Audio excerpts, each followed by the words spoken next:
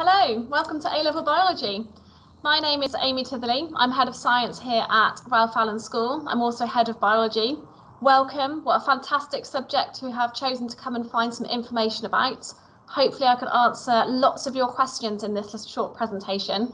If I can't, on the first slide, I will project my email address. So please feel free to drop me a quick email with any questions that I perhaps haven't answered at all today. Okay, so biology, welcome. My email address is at the bottom of that first slide, as you can see. So this is me.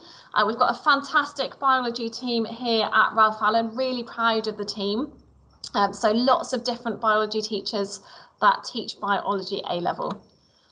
To start with, I just thought it would be worth thinking, where does biology take you? Lots of exciting opportunities. I popped a few on the presentation here, ranging from zoologists, sports scientists, animal technician, dentist, veterinary nurse, teacher, doctor. The list is absolutely endless. However, you don't have to have one of these career options in your mind already. It might be something that you just think, biology, fantastic, really interesting. I'm going to go for it and see where it can take us. So a little bit more about the course. Here is an overview of all the different modules. You can see that there are 6 different modules, and we follow the OCR exam board here. The first module is a practical skills module in biology, which I will say a little bit more about in the later bit of the presentation. And you can see hopefully that lots of the topics that we'll be covering at A-Level Biology are continuations of the topics that we study at GCSE, plus a few more. So for example, on the left-hand side, we've got a simple animal cell. In the middle, we've got a nerve cell, and on the right-hand side, the equation for respiration. At biology A-level, we can see the jump, and it is absolutely amazing. It amazes me every time I teach it and talk it through with students. So the animal cell becomes this much more complex cell at the bottom with so many more different structures. The nerve cell and the movement of the nervous impulse down the axon, the long structure of the cell, becomes again much more complicated, but really interesting, and insight into how the signal is actually moving through that body. And respiration is quite a heavy biochemistry topic. So biology works really nicely if you're thinking about taking A-level chemistry as well, although it isn't necessarily a prerequisite for the course. In terms of assessments, all of the biology A-level is assessed at the end. There are 3 exams at the end of the 2-year course.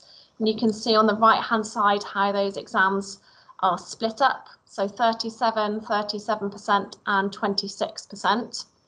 Around 10% of the course includes some type of mathematical element. So that might be a calculation, interpreting graphs, for example, or some other type of manipulating numbers. And lots of questions which involve learning lots of the interesting content, applying those questions, or applying the content that we have learned throughout the course to practical-based questions. In terms of practical work, there are 12 core practicals in A-level biology that students will complete throughout the course, hopefully with some additional practicals as well. During these practicals, and I've listed a few which are on the board as you can see, the biology teachers will assess students against a series of core competencies that are set for us by the exam board. Now, these core competencies, students usually meet all of those competencies and don't have much trouble meeting them. And students are awarded a grade at the end of A-level biology, but they are also awarded whether they have the practical endorsement or not. Now, most students, as I just said, do meet the practical endorsements across all of the different practicals throughout those 2 years.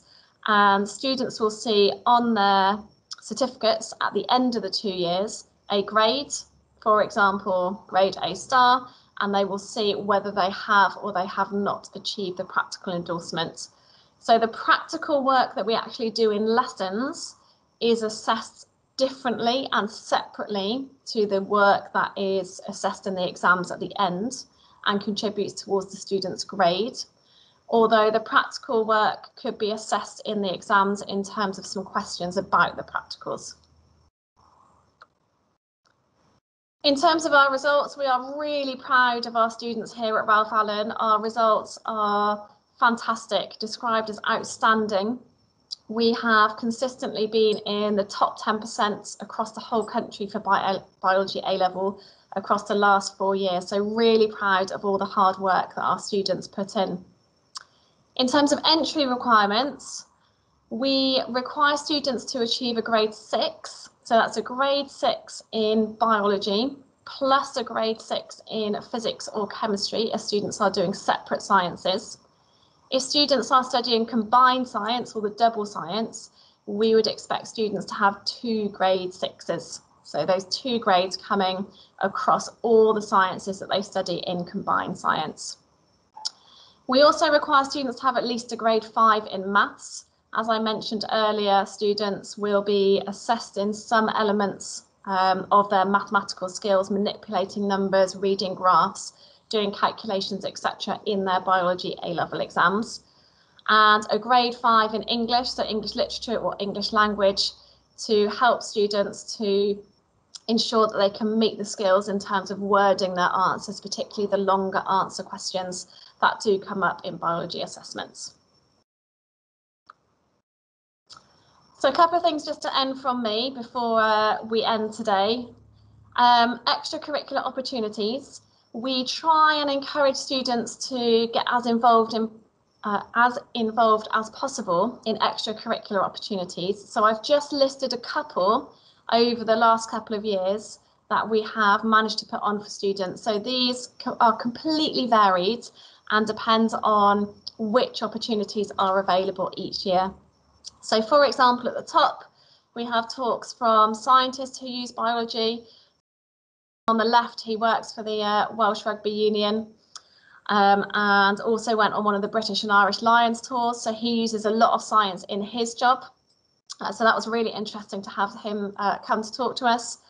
Ranging from, at the bottom, the MedSoc lecture programme, which runs each year, and that is a link that we have with Prior Park College. So some students choose to go there. It's an after-school session and learn a little bit more about biology and biology-related careers with some other students from a school which is just down the road from us. So last thing for me, what do our students say? I could talk about biology all day, all night, all evening, depending on when you're listening. I think it's fab, so interesting. We have a great team and students love it here at Ralph Allen. So what do our students say? So I'm just going to leave you to read a little bit about some comments from our students and what they have said about biology so far. So thank you for listening. We look forward to welcoming you to Biology A-Level at Ralph Allen, and please do get in contact if you have any questions at all.